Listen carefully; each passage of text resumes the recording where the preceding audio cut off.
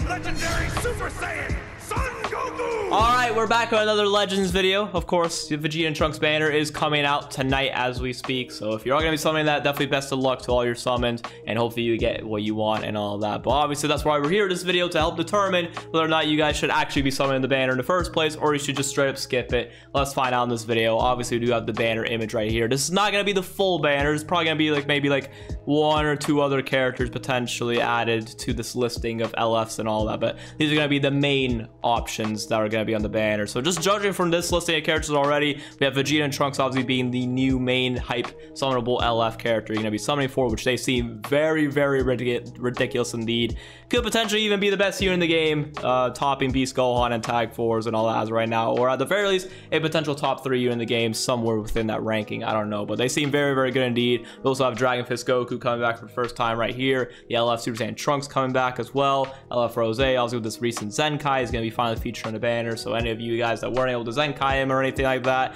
or straight up don't have him, you have your opportunity to pull him right here. Obviously Androids as well coming back for the first time on a proper new LF banner. We also have the Zamasu as well, which I can't really comment anything about the Zamasu because we don't know anything about him other than the fact that he is blue, as you can see right here. And then obviously Vegeta and Trunks are yellow. And then also we do have LF Future Gohan as well coming back on the banner. So pretty much for just this listing of characters, you can pretty much build a full future team with every single color wheel available to you.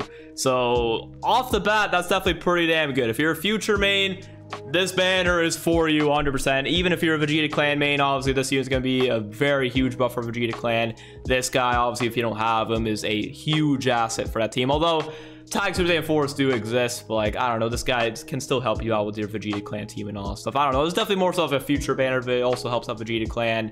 God Key to an extent, I guess, with these 3 characters, but even still, I don't know if God Key is really going to be like in the best position as of right now. But still, you get a buff for that team. And then obviously Hybrid Saiyans are absolutely thriving beyond belief, because again, this guy's easily, I would say, the best green for hybrids right now. Obviously, this might even end up being the best yellow unit, but then again, you also have future going on. Just in general, I would say for this banner, if you are a Hybrid Saiyan main, if you're a Vegeta Clan main or a future main, I would definitely say it's definitely not a bad idea to summon on this banner whatsoever, and I would probably recommend honestly summoning. But if you're not really that invested into any of those teams and all that, then I would probably say maybe just skip, at least for now. Obviously, do keep in mind that potentially even in about 2 weeks from now, the reason why I do say that is because if we do look in about like 2 weeks from now, end up being probably like the 27th, 28th, around there.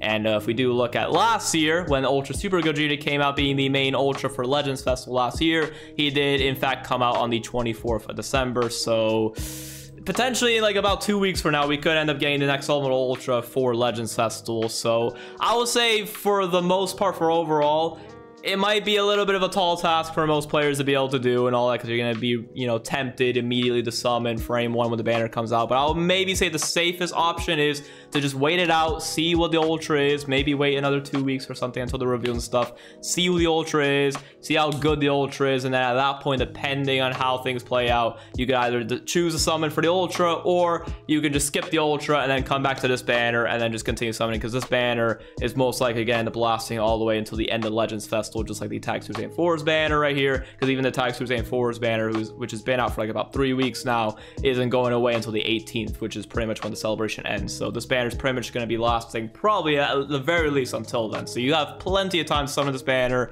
The double rates or the double Z power drops and the 30% sparking rates aren't going to go anywhere pretty much until the banner actually just fully goes. So you're good to go in that department. So I'll probably say, again, the safest bet is to probably just wait it out, play the waiting game this time around, and at that point wait for the Ultra, and then depending on how things play out with that, you can either summon for that or summon for them. But outside of that, if you want to summon immediately, I would definitely say, again, if you're a Vegeta Clan main, if you're a future main, Hybrid Saiyan main, super invested into those teams, this is definitely the banner for you 100%. So yeah, there's that. Obviously, we also have these characters, and then we also do have some new EXs coming along as well, with the Super Saiyan Blue Goku EX and a Super Saiyan Blue Vegeta as well. I'm hoping they're good, and man, those artworks are freaking fire. That's all I gotta say. But yeah, that's pretty much my thoughts on this banner. Again, if you are going to be summoning, best of luck to you guys. Hopefully you get what you want, and definitely expect some showcases, obviously, from your boy. I will be summoning, of course, because I'm definitely excited for this character, and I'm interested to see exactly how they're going to perform and all that. So definitely looking forward to using them starting tonight and all that. So